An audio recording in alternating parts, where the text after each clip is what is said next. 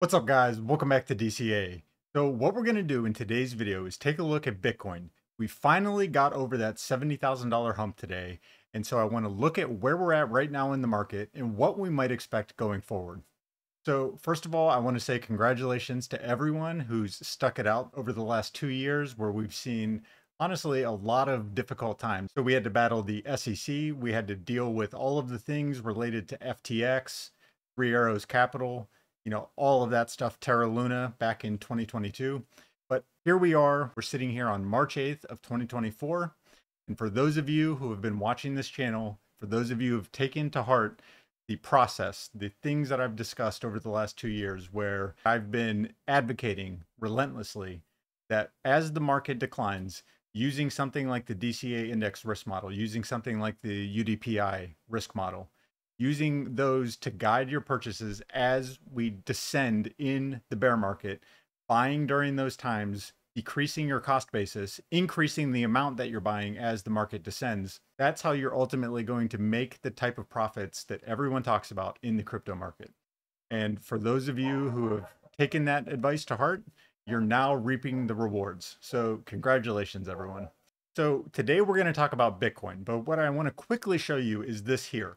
This is a model that I've created, which helps us to identify where the altcoin market may eventually end up.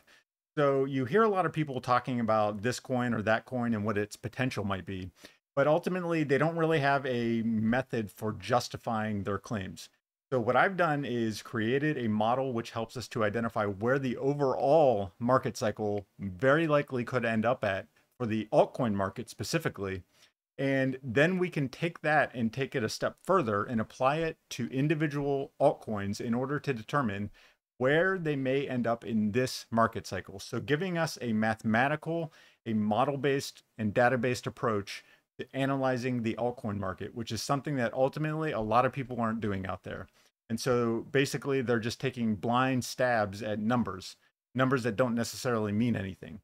So we've created a machine learning model in order to gauge where this altcoin market may end up and therefore where various altcoins can end up. So I'll probably release that video either tonight or early tomorrow morning. Okay, so what we're going to do is just quickly look at where we're sitting at right now. I think everyone knows we're right at around $70,000 at the moment. I think we've corrected off a bit and we're actually sitting down closer to 68, 69K. And that's actually something I want to talk about in this video. We're going to start by looking at this. We're looking at the Bitcoin logarithmic regression curve. We're essentially using a combination of the price and the realized price of Bitcoin in order to create these two zones, essentially a buying zone down here in the green and a selling zone. So just quickly to look back at the buying zone, how this works. This is showing us down here, once you're in these green zones, these are the best times to be buying Bitcoin typically. And you'll notice that each time we get down into this green zone, that's essentially at the level of your market cycle bottom. And remember, this model was created well before this bear market. We were looking at this back in the bull market phase of this cycle. We had this constructed model, and this is basically telling us where the model believed that the price could get down to in the depths of a bear market. And if you look here, you'll notice that we came right down to the bottom of this curve. And that's exactly where the bottom occurred at. So, this model that we created, it was basically spot on for identifying where the bear market bottomed out at, right? And it's been, pretty accurate in that regard in each cycle. But in this cycle in particular, it basically essentially nailed the bottom exactly. And remember, we made this back here at the end of 2021. So these lines already existed on this chart prior to this bear market portion of the cycle. So this wasn't something that we kind of cherry picked, that we adjusted the data in order to fit where the price ended up going. This was a model that you could have been looking at in order to gauge when we were finally approaching that market cycle bottom. So what I want to draw your attention to now is where we're sitting at. We are right in this no man's land, right? We're right in this zone where we've ascended out of this buying portion of the cycle, and we've broken out of that right here at around 50K. If we look at this, this is kind of telling us where this model believes that the cycle could end up at And we give ourselves a range of error here, right? Because we don't necessarily know exactly where the top will occur. And we'll look at this in a bunch of different ways in the coming weeks. But right now, just using this model alone, we can get some idea of where we could see this market cycle top out at. So let's take a look at where we're at now. Now, first things first, I want to show you with this regression model, which you can get on TradingView actually. With this regression model, it can predict into the future. So if you want to look forward, all you do is you come into the inputs here and you select how many days into the future you wanted to look at. So let's say we were going to look, it's defaulted to 250. Let's say we thought the market cycle was going to top out, not this year, but sometime next year, 500 days in the future. So this line will extend out then, and it will give you an idea of where a market cycle bottom could occur at if it happened in 2025, or where a market cycle top would occur at if it were to happen in 2025. And so you see that there's a time-based component to where the price is at any given time, right? So a regression model such that we've done here, and we actually have multiple different types of regression models for Bitcoin. This is a time-based regression model. So its input is time, and it's looking at the price only with respect to time, okay? And so this says that if we were to extend out, like let's say the market cycle top occurred today. Let's start there. If it occurred today, suddenly we were go up to a potential market cycle top. This model thinks it could occur somewhere between around 180K and around 100K. All right, it's a wide range, right? But that's kind of the type of range we have to give ourselves when we're looking at something like this. So this is just giving us a very basic framework with which to judge where could the market cycle top occur at. But if we went out all the way out 500 days later to 2025, well, at that point, the model believes that the top could occur somewhere between 146K and all the way up to around 300K, so 282K. So you'll notice that as time goes on, both your expected market cycle bottom level and your market cycle top level are going to increase. So they're going to be increasing with respect to time. So let's take a look then if the market cycle top were to occur kind of in December or November, December, January of 2024 into 2025. So let's just see what that could yield us based on the predictions of the logarithmic regression curve from where we're at right now. And currently we're sitting somewhere at around 68K. So if we were to top out here at the end of 2024, it says, the model says that that would put us somewhere between 120K and 230K. And I tend to, let's just kind of take the middle to the middle bottom portion of the range, just to be conservative here. If you're new to the channel, well, it's one thing that I think I'm known for is having more conservative, more, predictions that are more based in reality. I'm not one of these people that is going to constantly be claiming $1 million Bitcoin. I'll tell you right now, that's not going to happen. It's not happening in this cycle. I'm sure there's already people out there saying that, and those people are, I'll stake my reputation on it. They're wrong. $1 million Bitcoin will not happen this market cycle. Okay. But that doesn't mean that there aren't massive gains to be made in the crypto market. So we're going to be conservative. Keeping with that, we're going to be conservative. So, if we kind of stay in the bottom third of this range, that could put us all the way up to around 150K. Okay. Now we could potentially go higher, but let's just say 100, somewhere between 120 to 150 were the market cycle top in this cycle.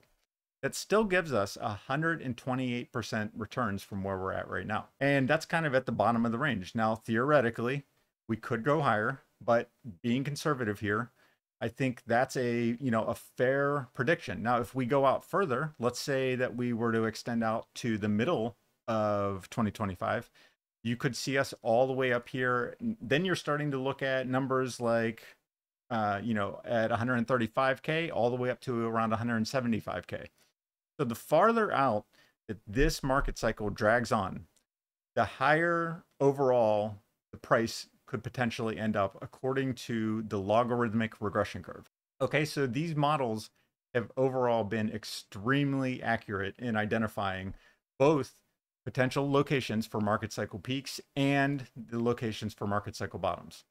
So, basically this just gives us a very basic framework for assessing where could the market cycle peak occur for Bitcoin. And guys, I'll just tell you right now, we're going to get into some much more advanced ways of looking at this. But I just thought that this was a very basic, a very understandable, and a very relatable way to look at where we could potentially get to. But I quickly want to look at, before we end this video, is what might we expect now that we've hit that 70K level? And I think this is going to be important because what we tend to see in these bull markets is a lot of downside volatility, right? Obviously a lot of upside volatility, but there are a huge number of shakeouts. So I don't want people to, repeatedly fall victim to those types of shakeouts. Now, ultimately, guys, we could, you could have very well believed that we were on our way to a new all-time high back here in 2019. And some of this downside volatility ended up leading to, 9 months or so of massive downside, right? We went down 70% from this peak where we were at back here in June of 2019. So I'm not going to sit here and tell you definitively that we're not at one of those levels. But I think two things can be taken from this. Number one, you never know where we're at in the market cycle. Perhaps more importantly, if you got shaken out, then you essentially were probably also one of the people who started buying back in once the market really started to take off again, right? And very likely people tend to get shaken out at bottoms. They don't tend to get shaken out kind of like, right around here at 10K or something. They tend to get shaken out at these levels, like here at 7,800. Then they buy back in at 9,500. And then they sell again when they get down to 7,000. Okay. So that's one thing to watch for. Consider what your time horizon is and use that to assess what you're going to do if there is downside from here. All right. The thing I want to mention though is, let's suppose that we were using this log regression curve and this cycle did go on to top, several months after this June portion of the rally that we had, right? Because we had this bottom down here at 3,200, then we rallied in 2019. Let's suppose that we did top at that point. Notice where we were at there. You would have seen the market cycle top at only 33K. So this perfectly demonstrates what we're talking about, where we say that the farther out the market cycle extends, the higher the price can go. And you saw that demonstrated perfectly here back in 2019. If we would have went to top somewhere out here at the end of 2019, about 6 months after this June peak, we only would have been somewhere between 30 and up to maybe 40K. So because the cycle extended out further, the potential for the market top increased significantly. In fact, from this time right here in 2019, the model predicted that 30K was a market cycle top level. Whereas out here in April of 2021, it predicted that around 64, 65, up to around 66K was actually a market cycle peak level. All right. So, that same thing applies to what we're looking at here going forward. So what we're doing here is we're just going to come back and look at the price of Bitcoin each time it's got back to its prior all-time high on an exchange. Okay. So this is kind of when Bitcoin first started landing on exchanges. It was back all the way in 2011. And I want to show you each time that we get to one of these prior all-time highs, and I'll just turn the regression model off at this point. I want to show you what happened because I think this is particularly relevant right now. So it kind of launches on an exchange at around 12 bucks. We have this bear portion of the cycle, right? Then the market starts to recover. We go from around 2 bucks all the way up to 12 bucks. What happens right when we get back to this prior all-time high level? So this metric down here on the bottom that I've created, also available on TradingView. And if, by the way, guys, if you want to sign up for these TradingView scripts, you just have to go to the Discord, and the links to subscribe to them are available on the Discord. So when we got back to this prior all-time high, we actually saw the price drop 37%, 40% or so. We saw the price go from 12 bucks and it dropped around 40%. Okay. And the way that this script works, it's basically showing you where we're at right now with relation to an all-time high. So we made an all-time high right here. When you're at this 0 level, that means you're at the all-time high, okay? So once we got up to that level, we hit the all-time high and it dropped down. And it shows that it dropped down minus 0.4. So that's 40%. Minus 0.5 is minus 50%, etc. Minus 0.99 is down 99%, okay? So right when we got to that all-time high, we dropped 40%. Right? And you'll notice there was a lot of volatility right in this zone. When we got back to the all-time high here, you'll notice that we got back there again here. We hit that all-time high level and we dropped down again 25%. So there were two large volatility zones that both coincided right with hitting that prior all-time high. Now, let's look at what happened when we made this all-time high back here in this is April of 2013. We hit this all-time high. When we got back to that level in October of 2013, what happened? We hit that level and we had this volatility zone, right? So we dropped again around 15%. Now, this time it wasn't quite as severe, but it's just kind of building the picture of what happens when we get to these prior all-time highs. Back here in December of 2013, we hit an all-time high. You know, obviously we had this massive protracted bear market. As we go forward, let's look at what happened when we got back to that all-time high. Right when we got back to this all-time high, we went from a price of around 1100 all the way down to around 750. So we had a 30% drop. We got back to that all-time high right here. We went above it for a bit. And then what happened? We had another 30% drop. So rolling forward, now we're in 2018. The end of 2017, we make this all-time high at around 20K. Then what happened when we got back to that all-time high right here? We had more volatility. We get back to the all-time high, we had another, 11% drop. And these are closing prices. If you actually go from the price that we were at down to the wick, that's a 16% drop. The drops, these massive volatility segments, are essentially just shakeouts. They're shaking out weak-handed investors. And a lot of times, who does that tend to be? It tends to be the people who are at their first rodeo, the people that are new to crypto. Because if you're coming from the equities market, you are not necessarily exposed to this type of volatility, nothing even close to it.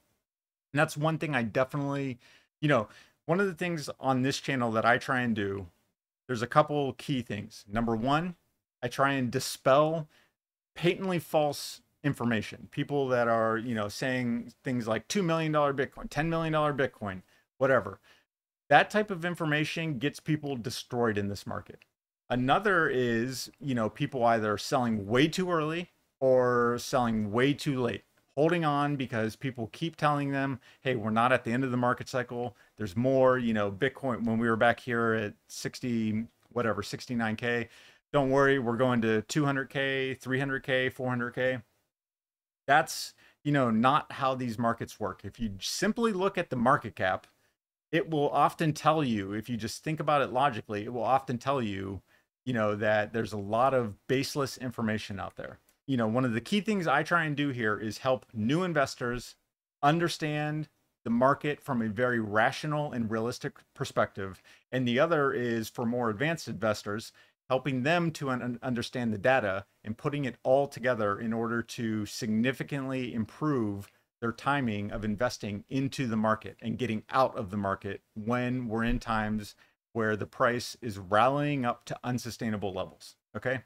Continuing on, when we got to this 69K level back here in November of 2021, now we're sitting here at this prior all-time high. And you'll notice that what happened immediately upon getting to that level? Well, we had one of these extreme volatility zones already, a 14% drop. And, that may not sound like a lot, but let's do one thing here. Let's take a look at the Bitcoin market cap. A 14% drop in Bitcoin. What exactly does that mean? A 14% drop in Bitcoin in a single day is equivalent to about $200 billion in lost unrealized profit. Okay. So that is a massive, massive swing in the price of Bitcoin when you consider the size of its market cap. A single day having a complete swing of around 14% is huge. But what is it? It's all simply a way to shake out weaker hands. It shakes out those weaker holders. They get taken out of the market. They sell typically at a loss, right? Because a lot of those people are going to have bought right in here. They're going to be convinced that we were, this was the top. For whatever reason, they think that that was the top. And now we're on our way back down. And, this is just our first one of those. This has actually been, in terms of volatility, this has been an extraordinarily low volatility swing that we've seen since we've gone from a market cap of around $750 billion up to the 1.34 trillion that we're at right now. We've essentially had very little downside volatility in this upswing until right here. But now that we're at that prior all-time high, based on everything I've showed you guys, we know that once we get to these prior all-time highs, like we made back here in November, where we hit a market cap of 1.3 trillion, these tend to be rather high volatility zones. So I expect, this doesn't necessarily mean this will happen. And I'm not saying this to try and convince you to get out of the market, quite the opposite. I'm saying this because, and this isn't financial advice, but I'm saying this because I believe we will see volatility here. And ultimately, I'll be looking at those as potentially being buying opportunities, depending on how severe the correction is. If you're new to the market, I'm expecting there to be volatility here.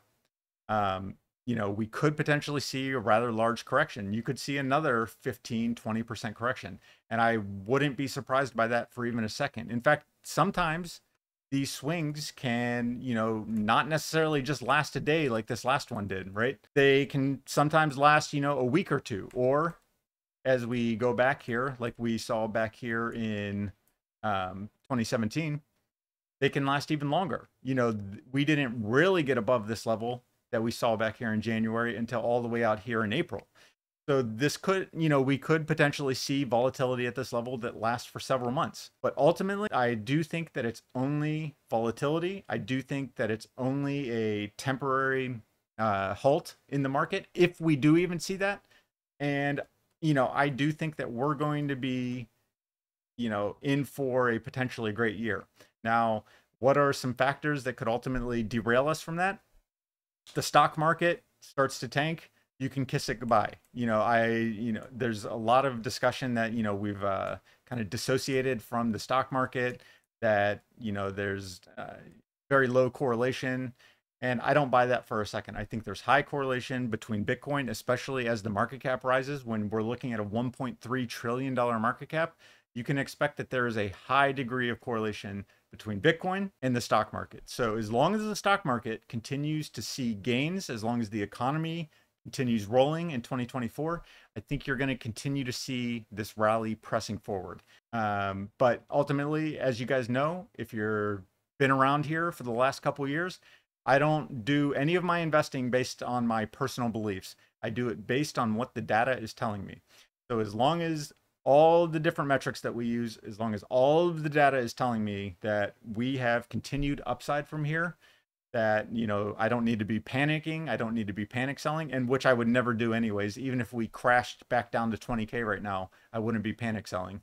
I'd be going back into the acquisition mode, just like I did back in 2019, buying as the market corrected and selling when we get to the appropriate locations on the sell side. And how I do that, if you are unaware, I'll discuss that in a future video, probably upcoming this week as well. So guys, expect potential for volatility where we're at right now based on historical trends. Each time we get back to this prior all-time high, and even if, not even looking at necessarily prior all-time highs, just take a look at this peak level that we hit back here in 2019, right at around 12.5K, right? Excluding the wicks.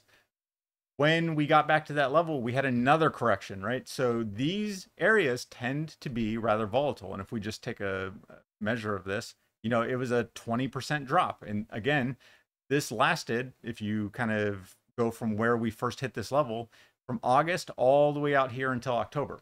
So these areas of volatility can potentially last for up to a couple months. And, I wouldn't be surprised if it happened right now. Now, like I said, I'm telling you this so that you don't get shaken out. I'm not telling you this because I'm telling you it's going to happen. I'm telling you that if it does happen, be prepared for it. The more prepared you are for all eventualities, the better you're going to do in the crypto market. So that's going to be it for this one, guys. Until next time, as usual, see you.